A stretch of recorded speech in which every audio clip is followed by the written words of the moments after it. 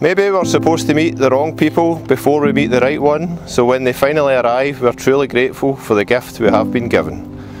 Maybe it's true that we don't know what we have lost until we lose it, but it is also true that we don't know what we're missing until it arrives.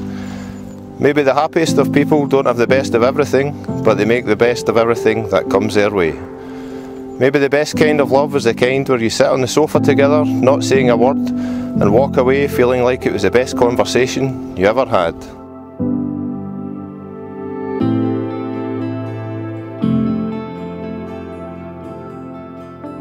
Good morning, my gorgeous kiddo. I hope you had a good sleep. I just wanted to give you a small letter of thanks. Thanks for always loving me. Thanks for believing in me. Thanks for giving me your wonderful son. Thanks for being a wonderful mother to Adam. Thanks for everything you do for us. Thanks for being my best friend and soulmate. Thanks for always being you. Thanks for putting up with my nonsense. But most importantly, thanks for saving me.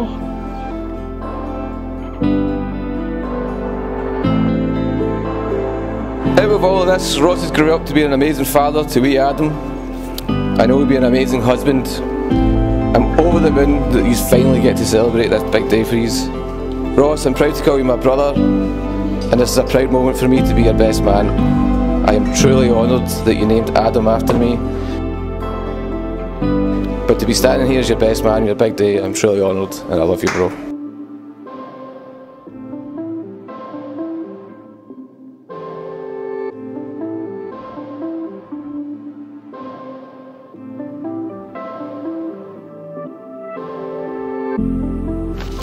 I, Ross, take you, Dorothy.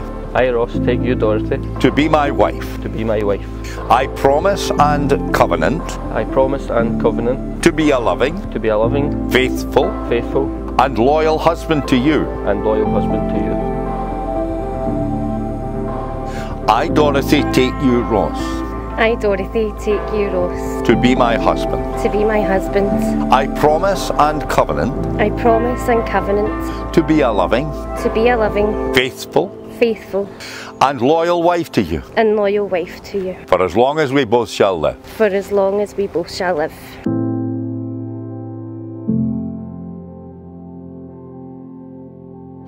Inasmuch as you have made your covenant together, declaring it before God and your family and friends who gather here with you, I now pronounce you to be husband and wife, in the name of the Father, and of the Son, and of the Holy Spirit.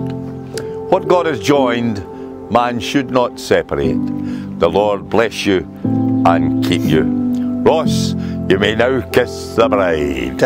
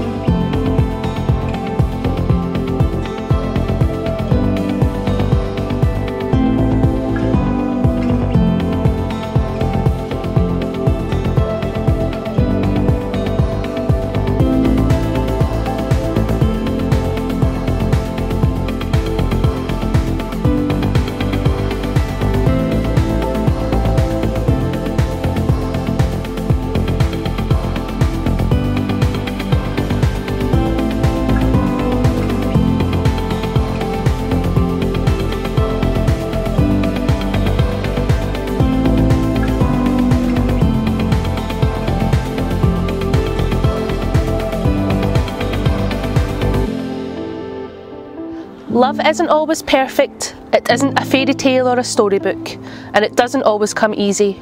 Love is overcoming obstacles, facing challenges, fighting to be together, holding on and never letting go. It is a short word, easy to spell, difficult to define, and impossible to live without.